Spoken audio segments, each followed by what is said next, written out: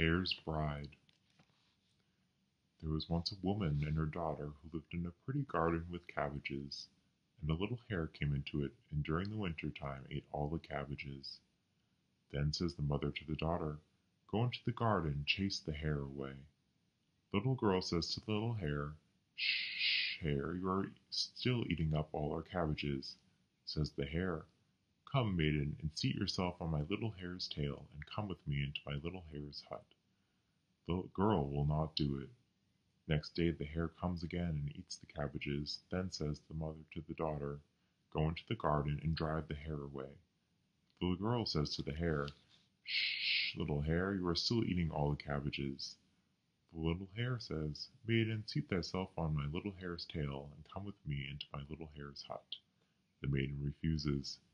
The third day the hare comes again and eats the cabbages. On this the mother says to the daughter, "Go into the garden and hunt the hare away." Says the maiden, "Shh, little hare, you are still eating all our cabbages."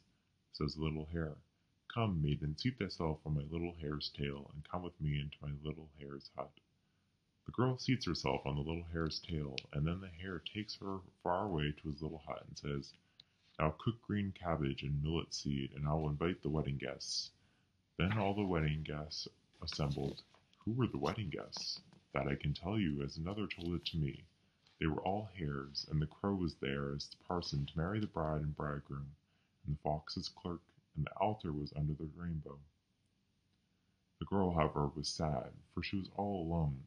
The little hare comes and says, open the doors, and the wedding guests are merry." The bride says nothing, but weeps. The little hare goes away. The little hare comes back and says, take off the lid, the wedding guests are hungry." The bride again says nothing and weeps. The little hare goes away. The little hare comes back and says, take off the lid, the wedding guests are waiting." Then the bride says nothing, and the hare goes away, but she dresses a straw doll in her clothes, and gives her a spoon to stir with, and sets her by the pan with the millet seed, and goes back to her mother. The little hare comes once more and says, take off the lid, and gets up and strikes the doll on the head, so that the cap falls off. Then the little hare sees that it is not his bride, and goes away and is sorrowful.